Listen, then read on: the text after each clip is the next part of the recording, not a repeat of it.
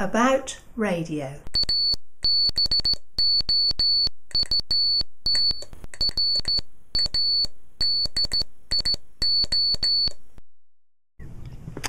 So this is the taper lock fitting, and I'll just strip that apart. So let's say it's held in place with these Allen bolts there. So they come out, and it's a very good system, the taper lock.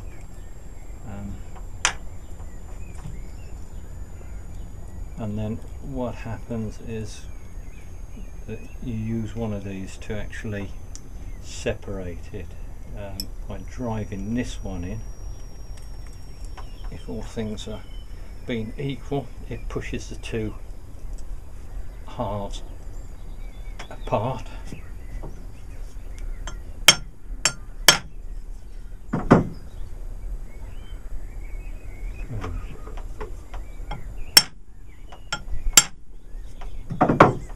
That's got it, and that comes out, and hopefully you can see that's a taper.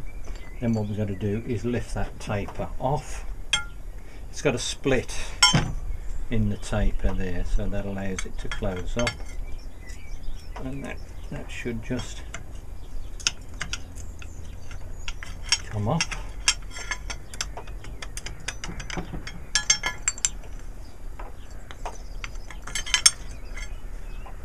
I'm anticipating I'd need a bit of wood under there. Okay, so that's the key. That fits in the shaft there, and that's the taper lock. I say these will all be hardened parts, so they'll be, I don't know, quite a high Rockwell hardness.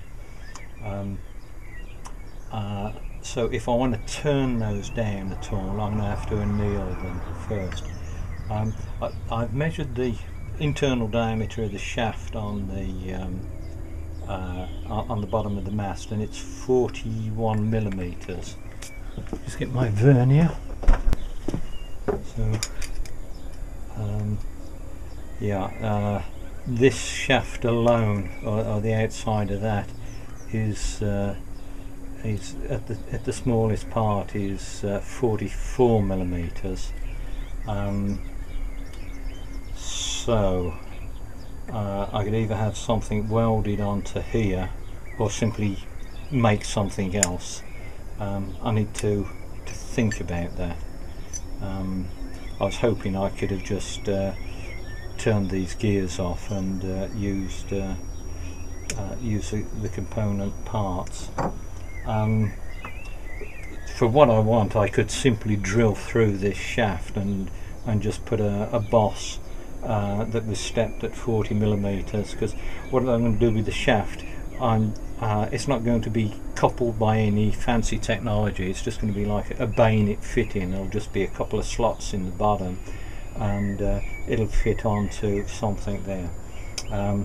Once upon a time I had all of the facilities that I could have made a beautiful engineering job, but now it's more like a scrappy challenge for me, working with very limited resources. So ingenuity is the order of the day, because I simply don't have the facilities. Down there, I don't know if you can see that, that's a keyway in the bottom part there, and the way I'm going to be using this, that would introduce water presumably into the mechanism. So I wonder why on earth they left that open like that.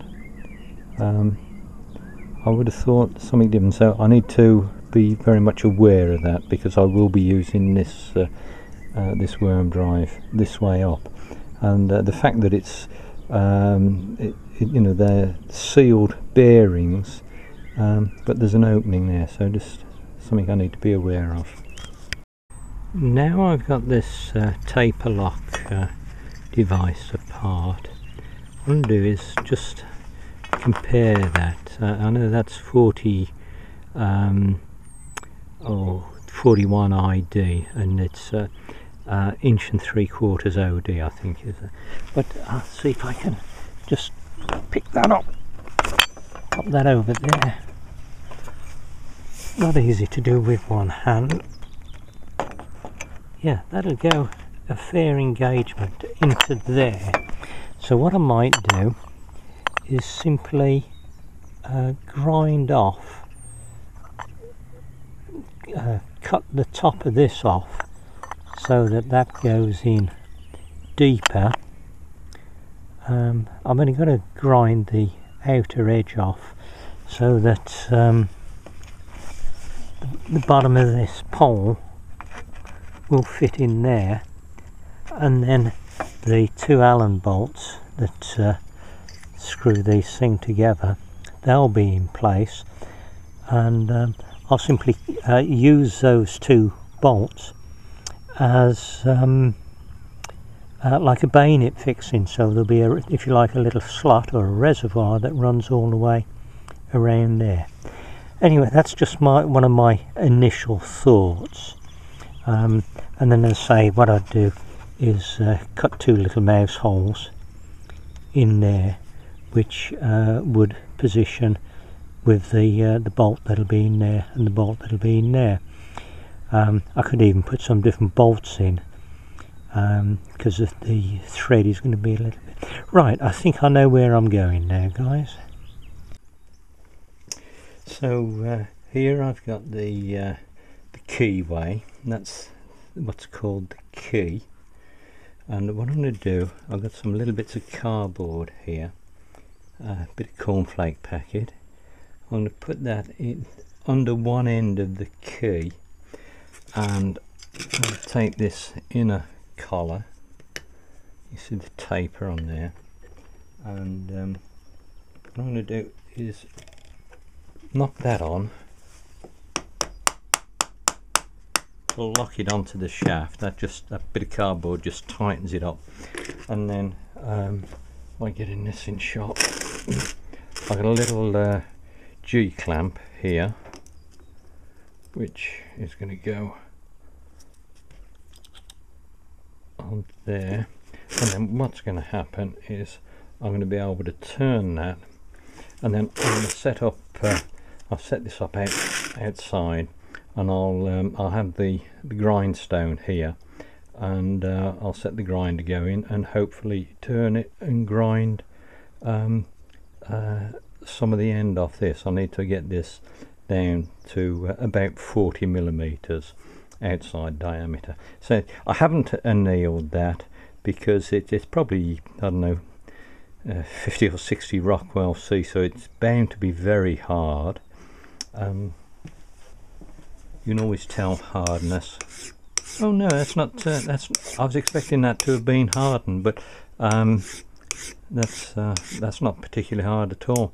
You can always tell hardness with a file. If when you rub on it, it feels like glass, then you know you're dealing with a hardened part. Very surprised about that. I'd expect these. Yeah, the teeth are harder. Not as hard as I would have expected, though. That's surprising.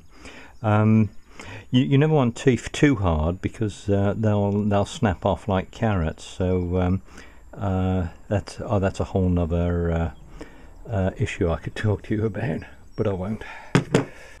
So this is the setup I've got so far. I've got the little bench grinder G clamped to the handrail of the deck, and then I've got this, probably out of focus. Let me put the up lens on. I've got this set up so that I can turn that. Hopefully I'm getting that in shot, and I'll grind that away.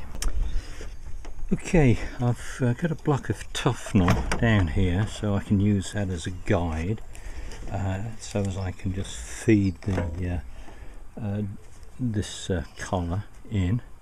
You can see it's I haven't tried this yet, it's completely untested, so we'll see where we go.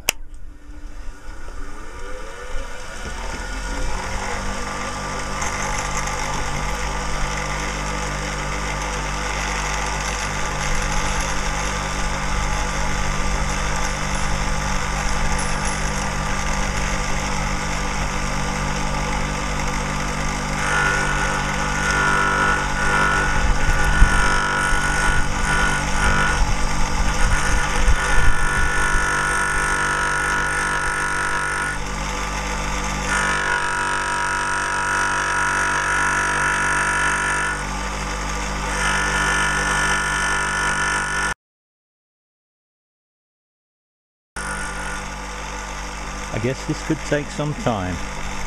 Ought to put a motor on this.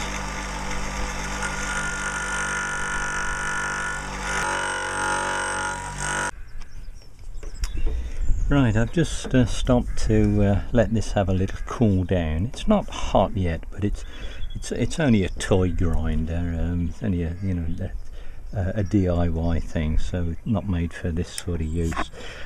This was about 48 millimeters diameter before I started. Don't want to move it too far out of the away from where it is. A bit difficult to get in there square on.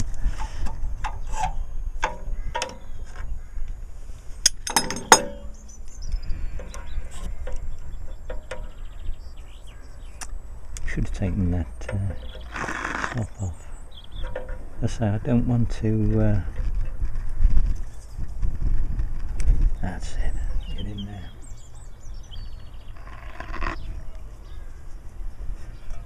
Okay, and that's now just over 44 millimeters. So I've got to take off another 2 millimeters off the radius there. So still a fair old bit of grinding, but hopefully you can see that's looking not bad. So I'll let the grinder cool down and resume from there.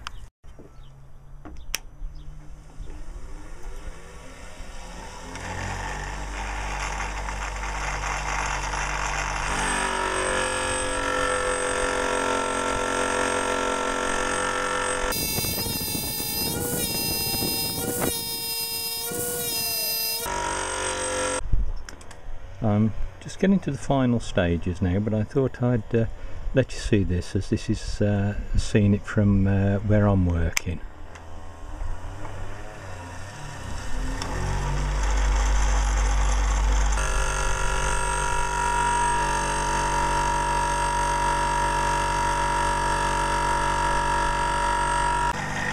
I've just finished this off and put a little beveled edge on there, so just held that at an angle to do that. Okay, so that's the finished article. I just need to get this bit of phrase off here around the edge. That's something and nothing, but I think that's not too bad for a backyard lash up. Okay, so back at the foot of the mast, that's my turned down collet, and its mating part, and that'll go there like that. And then when these two bolts, these little grub screws, Allen screws, are in, they pull the collet tight onto the 25mm motor shaft, but they'll be sticking up. So what I'll do is I'll cut 2 mouse holes in the bottom of this pole, and that'll form the bayonet fitting that stops it twisting. Anyway, I think that's as far as I'm going on this video. Hope that hasn't been too boring for you. Thanks for watching, guys. Bye bye.